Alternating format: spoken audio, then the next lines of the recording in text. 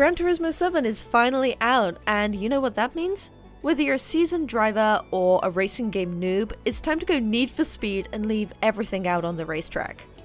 If you're more of a Mario Kart player, you might think that Gran Turismo is a lot more racing hardcore, but that's exactly what this game is all about, to give racing fans the most realistic racing experience possible.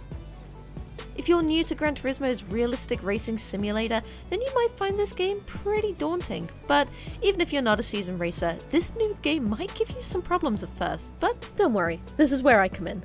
Hi, I'm Sara from GameByte, and here are 7 tips and tricks you might need to know in Gran Turismo 7.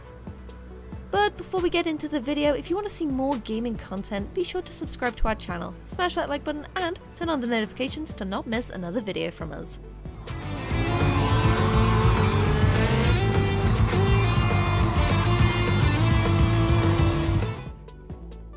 Number 1. Finish your menu bucks. If you didn't know this already, the whole campaign of the game is based around menu bucks. These are essentially like quest lists in Gran Turismo 7. The menu bucks give new objectives, and by completing them, you'll earn new cars fairly quickly and unlock all of the features in this game. From the beginning, when you first enter the world map, there'll only be the cafe, world circuits, and a second-hand car dealership. But as you start doing the menu bucks, you'll unlock local co-op, competitive multiplayer, the tuning shop, and photo scene mode. It might be a little bit slow at first, but if you're not a fan of the story mode that Gran Turismo 7 has, you can just skip all of the dialogue to speed things up.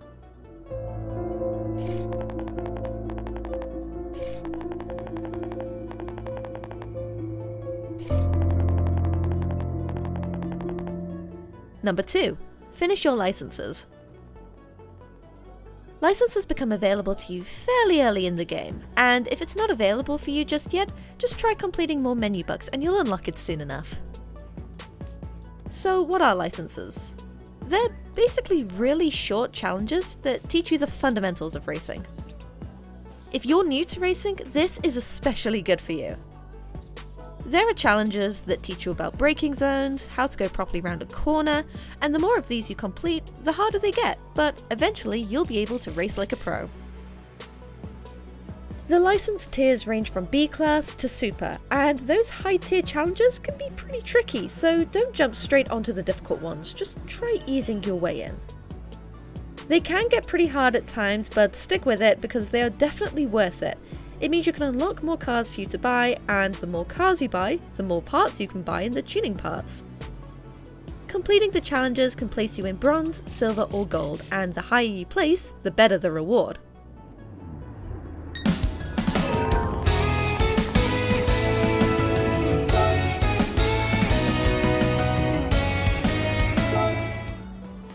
Number 3. Give challenges a go.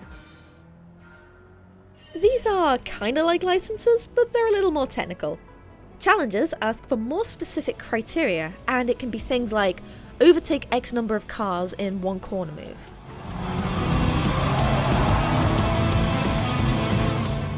Most of these challenges require you to use the skills you've learned in licenses in practice. Just like the licenses, you can place in bronze, silver or gold, and the higher you place, the more credit you earn, so give it your best shot. So tell me why.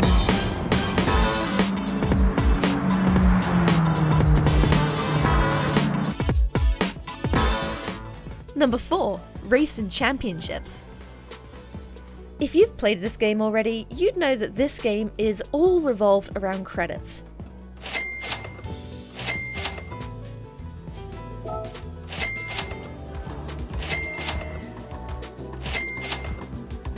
If it's credits you're after, then you've got to race in the championships. It's a group of back-to-back races that will test you on multiple circuits. They'll take a little longer than the usual races, but for the credit, definitely worth it. If you place first in all the championship races, you might earn yourself a whopping 35,000 credits, and for a mere 10 minutes, that's not too shabby at all.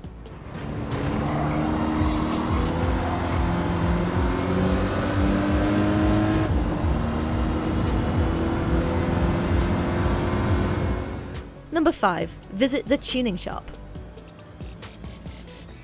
After an hour or two into the game, it gets quite difficult to place first, and one of the ways you can overcome this is to tune your car. If you're new to the game, you might not know the technical terms, and you might not know what part to add.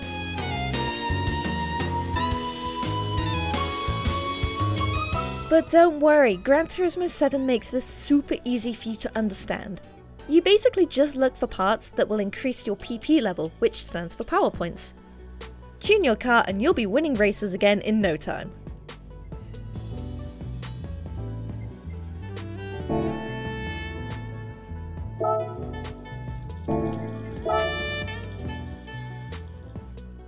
Number 6. Should you go for ray tracing or frame rate mode? In Gran Turismo 7 there are two options you can race in. You can either favour ray tracing or favour frame rate. If you're looking to race in the best graphics that the PlayStation 5 can offer, then favour ray tracing. That's the mode you want to go for. Them reflections are to die for. But if you're looking to get that consistent 60 frames per second, then definitely use frame rate mode. It gives a much smoother experience, which is so important for console racing, and in my opinion, the graphics are nearly as good.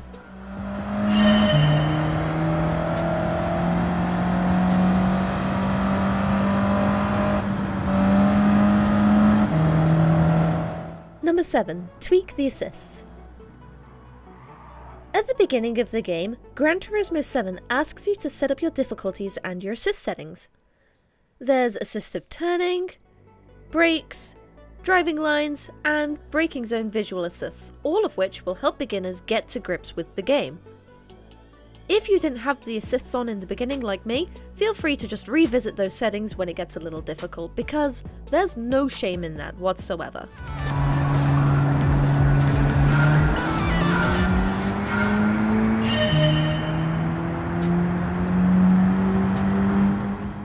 And there you have it, 7 tips and tricks for Gran Turismo 7. What do you think of the game so far? Make sure to check out our review in the comments and let us know your opinions, we genuinely enjoy listening to them.